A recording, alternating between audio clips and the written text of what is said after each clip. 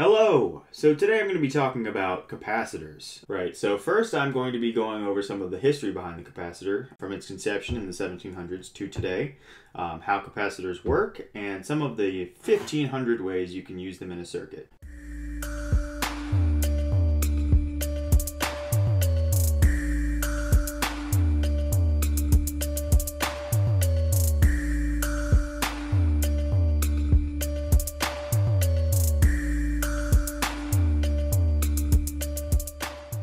So, the universe has existed for 13.8 billion years. Earth has existed for 4.5 billion years. Homo sapiens have been around for 200,000 years, and yet in the span of months, two scientists have come up independently with the capacitor. They both invented it at the same time, pretty much. What? Isn't that nuts? Technically, the guy that did it first was German scientist Ewald Georg von Kleist. His capacitor was known as the Kleistian jar and was completed somewhere around October 1745. Months later, Pieter van Motionbroek came out with the Leyden jar, which was named after his city in Leiden in the Dutch Republic. These two scientists might have had different ideas about how to go about it, but pretty much their main goal was to store electrical charge. The very first Leyden jar just had a nail, a glass jar, water, and human hands. The nail went through the cork, and then the cork went through the glass jar with the water, and then the hands would it was connected to ground, and that would be the positive side. The charges would build up on the nail, and then the nail and the water would store this negative charge, and then negative repels negative, so the hand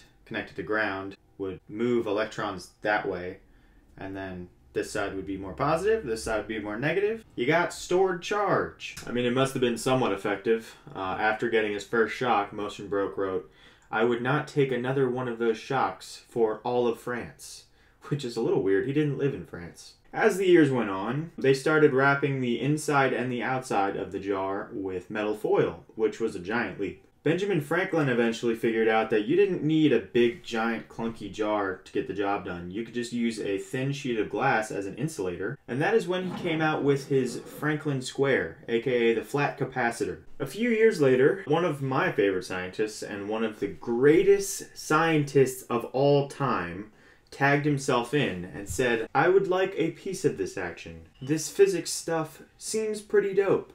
Faraday was just 13 years old when he had to drop out of school from lack of money, and then he started working at a bookbinding shop where he taught himself everything he knew about chemistry, physics, science, and he would go on to do extraordinary things. He basically handed physics the rules about electricity and magnetism. By playing around in his lab, he figured out how electromagnetic induction worked, and then he proceeded to build the first motor. The guy was also a huge chemistry lover. He discovered the laws of electrolysis, coining terms like electrode, ions, cathode, anode. The guy was known as the father of electricity. He discovered benzene.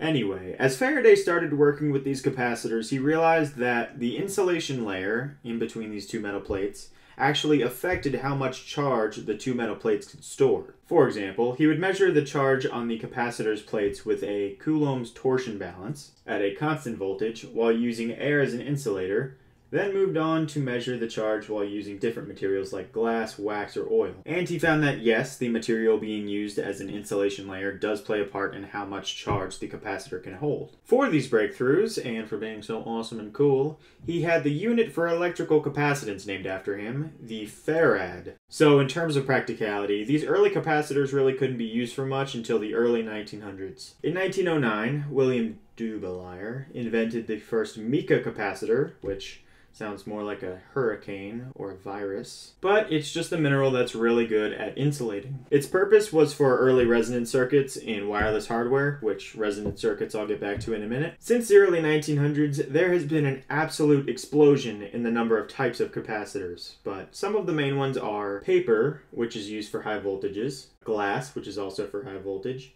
good for high temperatures, metal film, which is good for timer and high frequency circuits, and then ceramic and electrolytic, which are pretty flippin' popular. So instead of getting deep into each type of capacitor, which would probably take a year and a half, I'm just going to get into some of the different circuits that they're used in. So I kind of got into how capacitors work in vague detail with the Leyden jar, but just to clarify, in a capacitor there are two sheets of metal separated by an insulation layer. As negative charges come in and build up on one plate, the excess of negative charges repel the negative charges on the other plate, leaving it more positive. Very simple stuff, right? So what are they used for? Well, common use number one, smoothing out DC ripple voltages. So let's say we have an AC power source and we hook it up to a bridge rectifier because our circuit relies on DC. So after this AC gets rectified, the waveform still looks pretty bumpy. With a capacitor connected to the output, when the rectified DC starts dipping down, the capacitor steps in and releases its charge. The resulting waveform is a smooth DC output. Smoother than Kenny G after a colonoscopy, where the doctor told him everything is going to be okay. Common use number two, LC circuits. L being for inductor and C being for capacitor. They're usually used for picking up radio signals. So radio receivers are a video all on their own, so I'm just going to focus on how an LC circuit oscillates. So let's say that this circuit was previously charged up either by a battery or an incoming radio signal, and the capacitor is fully stored up. As it releases its charge and the current goes through the inductor starts building up a magnetic field. As the current continues back to the capacitor, the charges start building up on the plates, but in reverse. After the inductor's magnetic field is fully collapsed and the capacitor is fully charged, the cycle repeats, but in reverse. Capacitors are also really useful when it comes to dumping out a lot of charge at once, so they're useful for things like camera flash or jump starting a car. And lastly, they can be used to either completely block DC or allow AC to pass through. This is really useful for electrical noise reduction. So, for example, let's take a look at a low-pass filter. If we add a low-pass filter to our circuit, the capacitor shorts the higher frequency electrical noise to ground, while the lower frequency signal gets blocked by the capacitor, so it continues down the circuit. On the other hand, if we wanted to keep our higher frequency signal and get rid of our lower frequency signal, all we would need to do is have the capacitor in the circuit switch places with the resistor. This way, lower frequencies get stopped right at the input and higher frequencies pass right through. And that's pretty much it for this video. Thank you guys for watching, and I will see you next time.